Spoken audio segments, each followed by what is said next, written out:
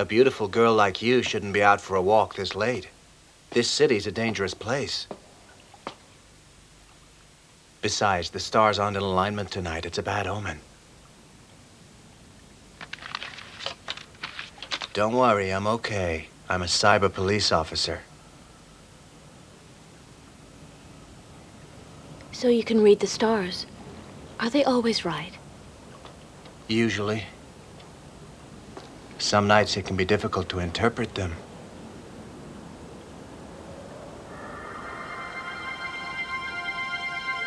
It's incredible that the light from those stars has taken millions of years to get here.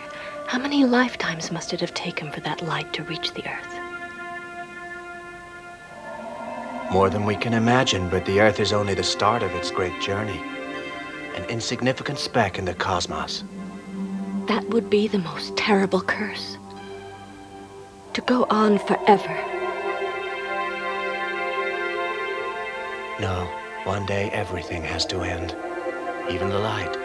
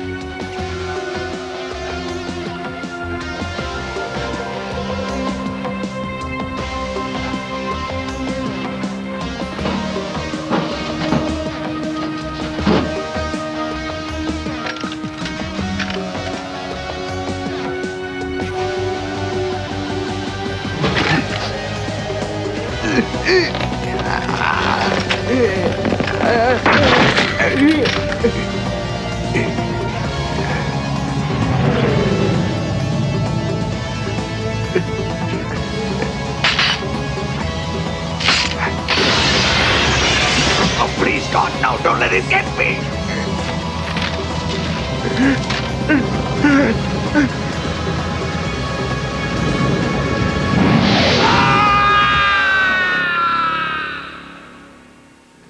The victim is Ichiro Itojima, age 42 years. Records show he has been arrested on 4 previous occasions on charges of illegal biogenetic engineering. He had 3 acquittals and 1 conviction.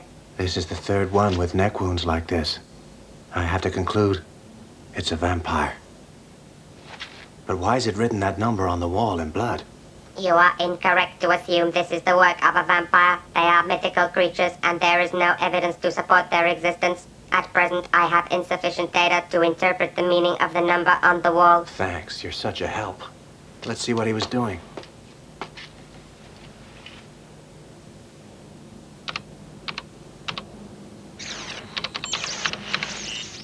Looks like a genetic binary code of some sort. That ties in with the other cases. All these men were conducting illegal research in the field of biotechnology.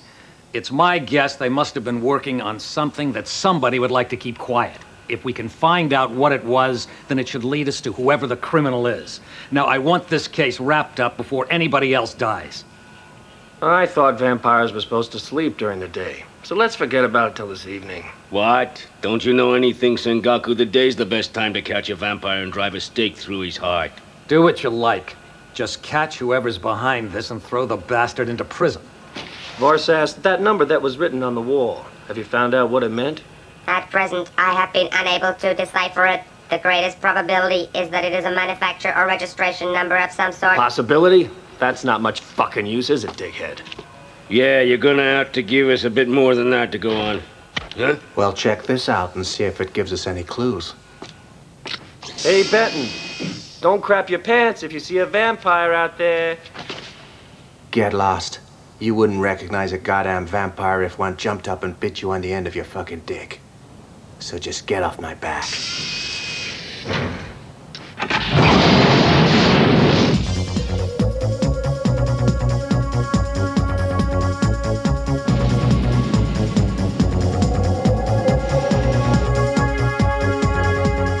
I recognize the second guy. I met him about 5 years ago when he was trying to buy some unusual drugs, if you know what I mean. But I definitely haven't seen him since then. Perhaps I could interest you in this recreational compound of my own manufacture. I don't know nothing. I never even met those guys. I just heard they was into something heavy.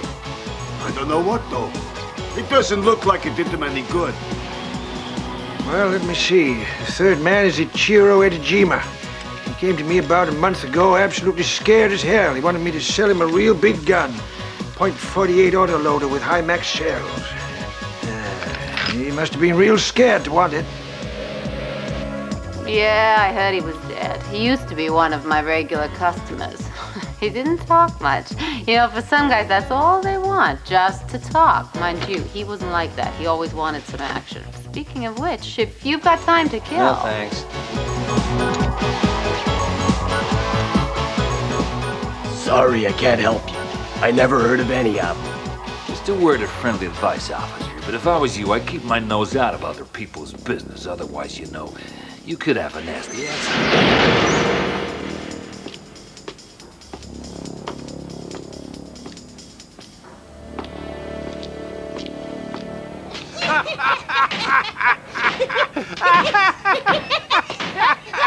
Okay, what's so funny?